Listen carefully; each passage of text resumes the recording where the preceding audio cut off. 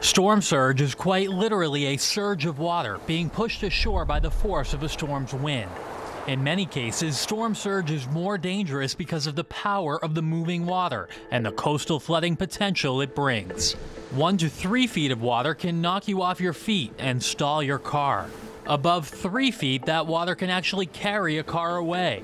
If someone's still home when the water gets up to 6 feet, people in the home would have to seek higher ground, like a second story or roof. A 12-foot surge would fill the entire first floor of homes and potentially knock them off their foundation.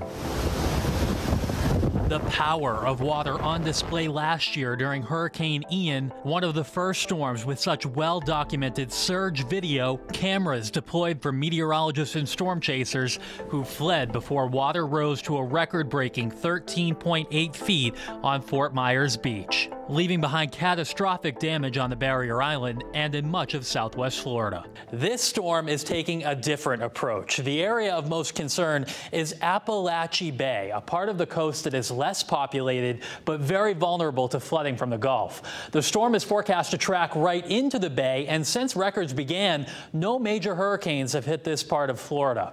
To the right or east of the path, the Hurricane Center is warning of a potential surge 10 to 15 feet high, and in Cedar Key, it's estimated 98% of residents have already evacuated. The National Weather Service in Tallahassee putting out this dire message today, warning there is no comparison to other storms in this part of Florida. Major hurricanes have gone west or east, but not into Appalachia Bay.